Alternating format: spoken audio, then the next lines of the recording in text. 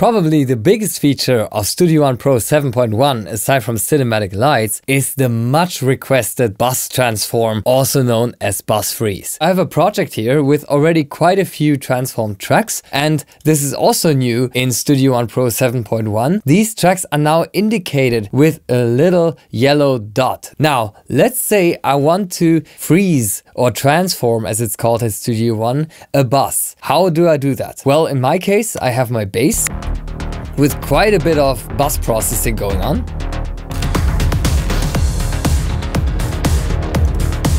Well, all I need to do is right click this bus and then click on transform to rendered audio. It's gonna take just a moment here and I will end up with a rendered audio file that contains all of the instrument and audio tracks of this bus that I can always retransform back into the real-time state with all of the instrument and audio plugins attached. So that's extremely powerful.